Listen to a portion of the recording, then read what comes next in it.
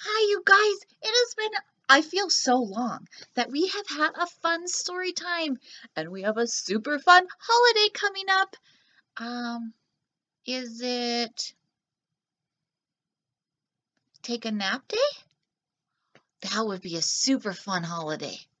Or is it run outside in your underwear day? That would be really cool because it's winter, huh? We know what holiday's coming up. It's Christmas. And who shows up at Christmas? What do we always think about? Do we think about flowers? No. Do we think about eating salad? No. Do we think about pirates? Yes. I mean, kind of, huh? I know, we're talking about that crazy Santa Claus, aren't we? But I have two really awesome pirate Santa Claus books today that I think will be super fun that we read. So we are going to get started, my kiddos. The first one is A Pirate's Night Before Christmas, and it is by Philip Yates and illustrated by Sebastian Serra. Now, something that we don't talk about much is called a publisher. We always talk about the author and we talk about the illustrator, right? The illustrator is the one that drew the pictures. Well, the publisher is the one that puts the book all together, makes sure that it's all written really nice and there's no spelling mistakes and all that fun stuff. So it's important that we take just a quick second and we thank the publisher, which can be found on the copyright page. You probably see that page in your books a lot. Well, that will show us who the publisher is, and we can see right here that it's Sterling Publishing. So with permission from them, we get to read this super fun book. So here we go. Let me get my pirate on. 'Twas the night before Christmas, aboard the Black Stark. Not a creature was stirring, not even a shark.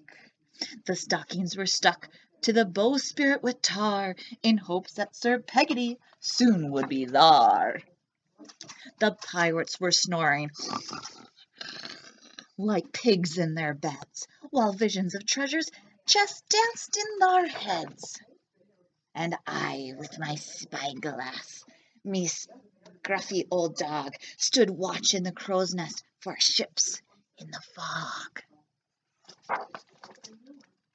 When out in the mist there rose such a racket, I slid down the mast with me sword to attack it. Away to the poop deck I ran very fast. I threw off the anchor and I shouted, "Avast!" Straight up from the sea in a foamy white spray flew 8 giant seahorses, pulling a sleigh. I mean looking driver, a hoisting one leg, will shiver me timbers. It must be Sir Peg. More sluggish than flounders, his coursers they came, and he whistled and snarled and called them by name. Ah, now Salty, now Scurvy, now Sinbad and Molly, on Cutthroat, on Cross-Eyes, on Roger and Jolly. To the top of the sail, to the tip of the mast, now dash away, dash away, dash away fast. And then with a cry and a crack of his whip, down came the sleigh on the deck of our ship. And jolly old Sea Dog, enormous and fat, and so was the parrot that perched on his hat. He was dressed in all black from his head to his heels, and the clothes were all covered in seaweed and eels. His eye, how it twinkled, his dreadlocks, how tiny, his scars were like crossbones, and his gold tooth was shiny. His mouth was turned up with a nasty old look, a silver gleam sharp on the point of his hook. A scar white skull he had hung from his ear soon gave me to know I had nothing to fear.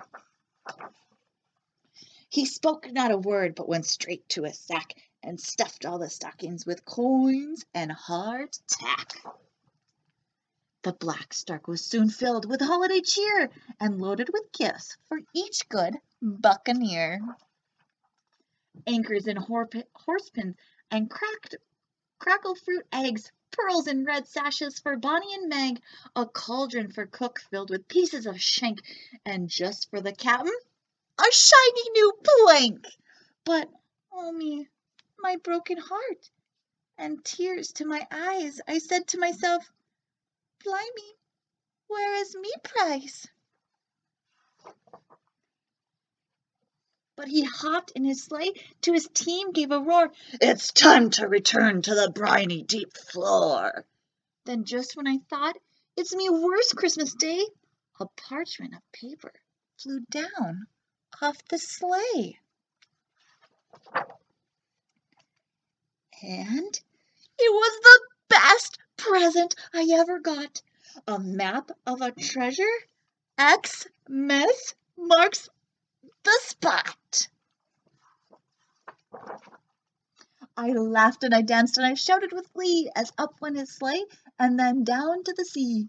But I heard he exclaim, he splashed 'neath a star, Merry Christmas, be buckaroos, and a Happy New Year. The end. I love this book. I think it's really funny. Did you guys like it? One thing I wanted to show you too, in the back, if you check it out, it tells you all the cool words that we learned, like crow's nest is a platform near the top of the mast where the pirate could have a better view when watching for sails or for land. So you can learn all about pirate ships too in the back. So make sure you check that one out. And I got one more, because that pirate was pretty nice, huh? But I'm not sure about this one. This one is called, If You Ever Want to Bring a Pirate to Meet Santa, Don't. And this one is by the very own Elise Parsley. And we've read some of her other ones, and she is just so great, you guys. I just super duper duper love her books.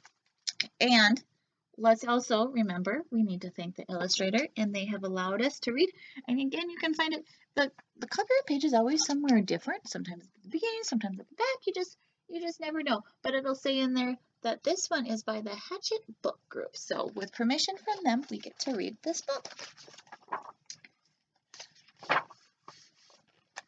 If your dad says you're going to meet Santa, he means the bearded guy with a red suit and a bag full of treasures. He does not mean that guy. That's a pirate. If you make friends with a pirate anyway, your dad will tell you that pirates are on the naughty list. You'll tell him it's okay and that you'll fix that by the time you meet Santa.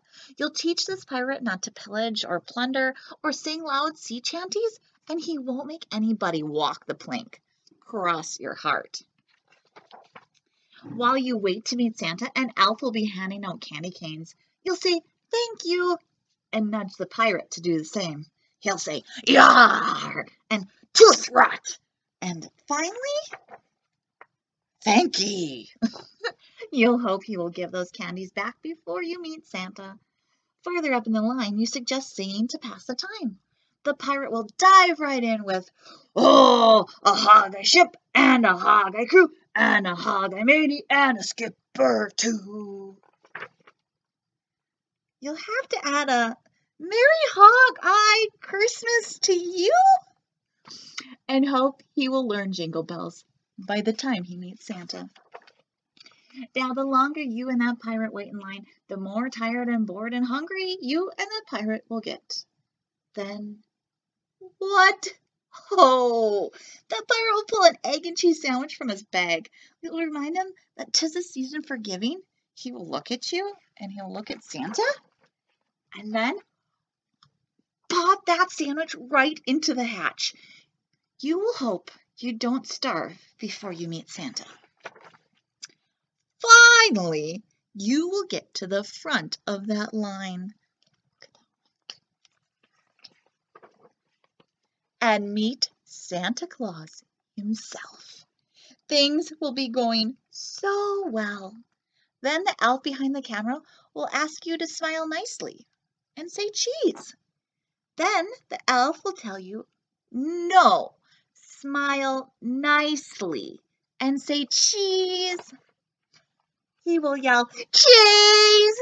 no cheese.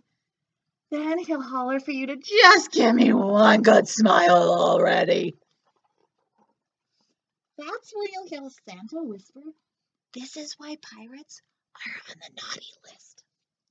And before you know it, Santa will be walking the plank. By now, of course, you'll wish you had walked right past that bearded guy in a red suit with a bag full of treasure who was really a pirate. By now, you'd rather be stuck in a snowbank than here with this pirate. And before you can even get the pirate to apologize, Santa and his elves will just go home. Well, here's what I would do if I were you. March that scallywag to a chair and put him in timeout. Then do not let him move from that seat until he changes his scurvy ways. Never mind.